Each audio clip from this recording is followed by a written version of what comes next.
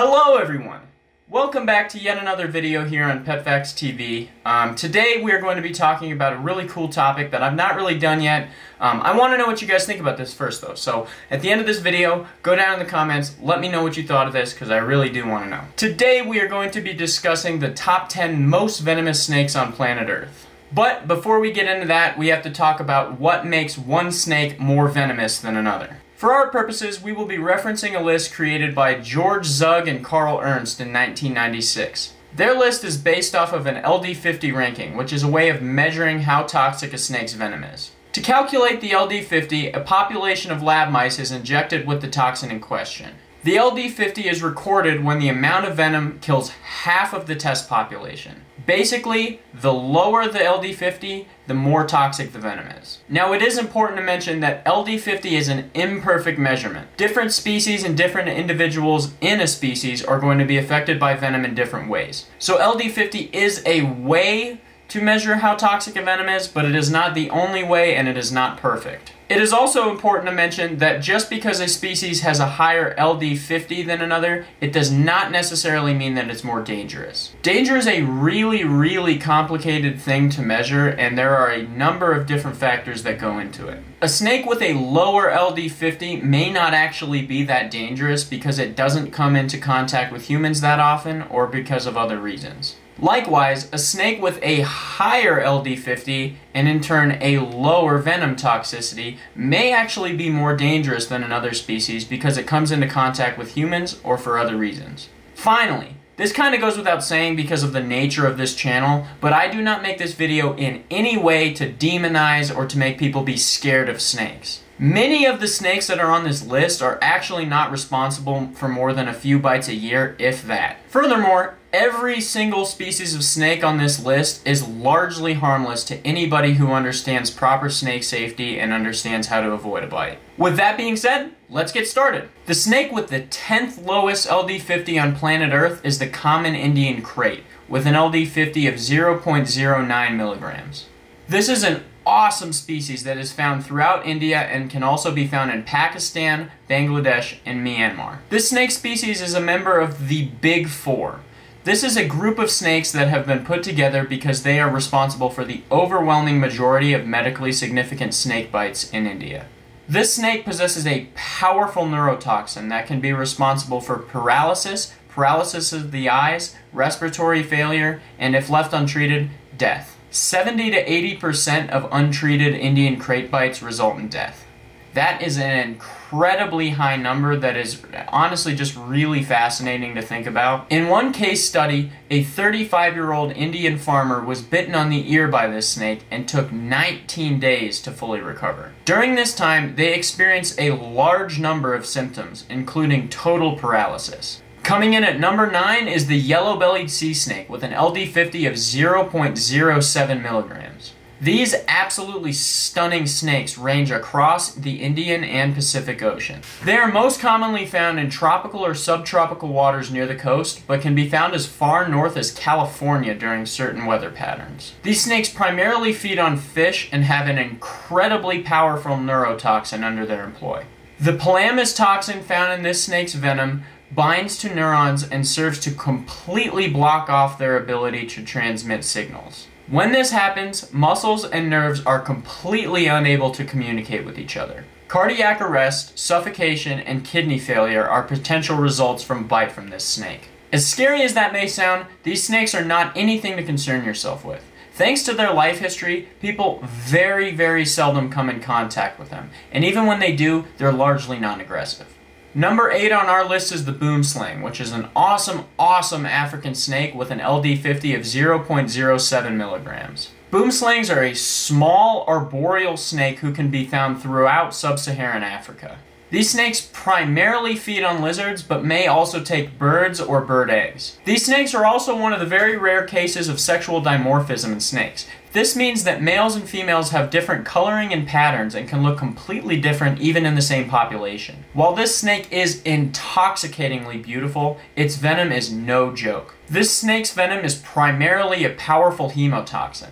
This snake's venom can destroy red blood cells, cause blood clotting to stop, and can also destroy tissues and organs. This is most famously cataloged by Dr. Carl P. Schmidt. Schmidt was a famous herpetologist in the early 1900s who was famously bitten and killed by this snake while trying to identify it. Unlike most fatal snakebite victims, Carl P. Schmidt took thorough notes cataloging his experience with this snake's venom before it killed him. In his notes, he mentioned nausea, vomiting, a high fever, and abdominal pain as symptoms. After his death, an autopsy revealed that Schmidt was also experiencing extreme internal bleeding, hemorrhaging, and finally respiratory paralysis, which killed him. By the way, real quick aside, let me know down in the comments if you guys would like to see a video just on this whole detail here, because I find it absolutely incredible that somebody on their deathbed would think to catalog what is going on with the snakebite they're experiencing. Number 7 on our list just so happens to be the only member of this list that I have personally seen in the wild,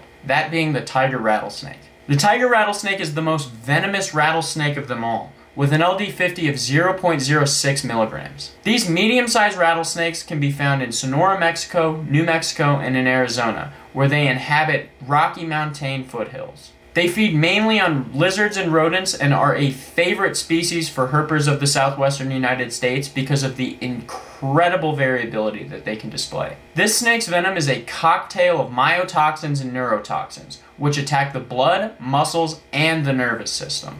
While bites from this snake are rare and it does have a relatively low venom yield, it is extremely scary if you were bitten. Neurotoxins in this snake's venom attack the central nervous system, which can cause respiratory failure, heart failure, and paralysis. Myotoxins affect the muscles, most often around the location of the bite. This means that this snake's venom has a two-ply attack. First of all, it attacks the nervous system, and second of all, it can cause necrosis and other scary symptoms at the site of the bite. While this venom did just evolve to stop prey dead in its tracks, its employment as a defensive utility is impressive. Number 6 is the black mamba, whose venom has an LD50 of 0.06 milligrams. Just the name black mamba is enough to spook most people. This is a big, smart, super athletic snake that is native to sub-Saharan Africa. These snakes can grow as big as 10 feet in length, can move as fast as 12 miles an hour in short bursts, and feed primarily on rodents and birds. Many people consider this to be the most dangerous snake on Earth. The venom of the black mamba is primarily a powerful neurotoxin. This can cause nausea, vomiting, abdominal pain, and can even cause people to convulse. Paralysis and goose flesh, or increased sweating and salivation, are also other symptoms. This snake's venom is powerful enough to be lethal to anyone who comes into contact with it. The eastern brown snake is the next snake to grace our list, with an LD50 of 0.05 milligrams. The eastern brown snake is also one of the most feared snakes in Australia and in the entire world. They can be found across eastern Australia and in Papua New Guinea in a large number of habitats. Basically anything except for rainforest constitutes potential habitat for this snake. They are also a terrific generalist species. This means that they are able to eat basically anything that they can fit in their mouth. The eastern brown snake's venom is a terrifying neurotoxin. Early cardiac arrest is another potential result of this bite. If resuscitation is not immediate, this could be fatal. Hemorrhaging is also extremely common in snakebite from this snake. Kidney damage, kidney failure, or even paralysis are also rarer results from this snake's bite. We all know exactly how scary Australian snakes are, and it is largely because of the reputation that the eastern brown snake's venom has earned it. Next up is another snake native to Australia. This time, the reef shallow sea snake, with an LD50 of 0.04 milligrams. As I mentioned, this snake is native to coral reefs and shallow marine ecosystems in New Caledonia, New Guinea, and Australia. They are absolutely beautiful and relatively small snakes that reach sizes of about 2 feet and are covered in elegant patterning. They feed almost entirely on fish and eels and are known for being extremely aggressive when handled. Their venom is primarily neurotoxic, but may also have myotoxic effects. This snake is very scary to me in particular because there are very few clinical reports of snakebite from it. While this does do a fairly good job of showing that even the most venomous of snakes pose very little danger to humans, it is also insanely scary to think about being bitten by a snake and not knowing exactly what could happen. The third most venomous snake on Earth is yet another Aussie snake. This one being the inland taipan with an LD50 of 0.03 milligrams. This shy, rarely encountered snake inhabits the clay deserts of Central Australia, where it primarily feeds on small mammals. When compared to some of the other snakes, especially in Australia, this snake is incredibly calm and very few bites occur because of this.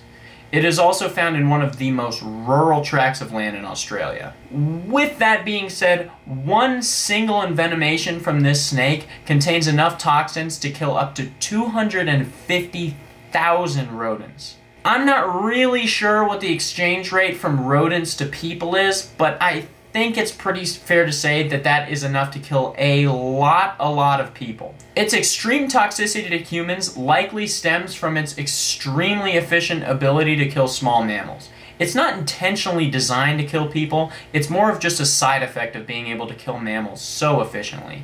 Major symptoms include hemorrhaging, paralysis, and renal damage or failure. If left untreated, upwards of 80% of all snakebite committed by the inland taipan would be fatal. The situation that this snake finds itself in is rather unfortunate.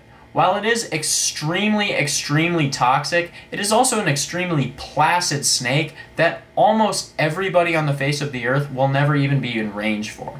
Even if you are, this land is so rural and so dry that the odds of coming into contact with this snake might as well be zero.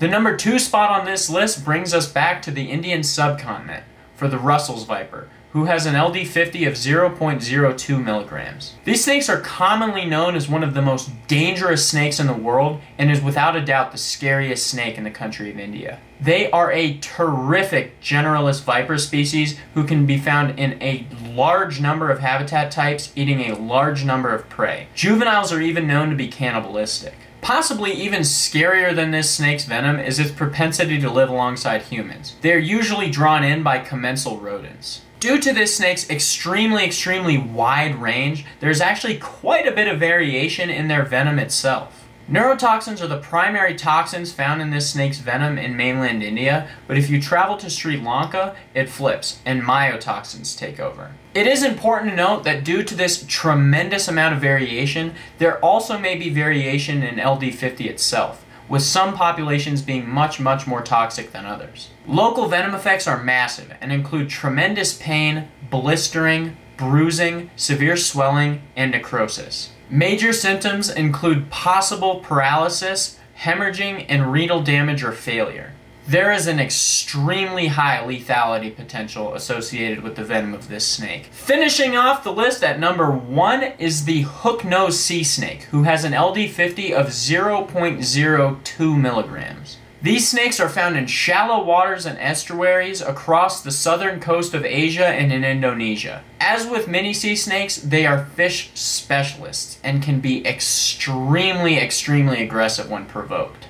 Due to a very small amount of clinical reports of this snake's envenomation, not much is known about its venom. With that being said, it packs quite the punch. Moderate to severe neurotoxicity is common, and renal damage or failure can occur. Headaches, vomiting, dizziness, convulsions, and even more are other common symptoms. To me, as a snake lover, this snake is fascinating. Not only does this snake possess one of the most toxic venoms on the face of the earth, but it is so uninclined to bite that very few people are ever envenomated.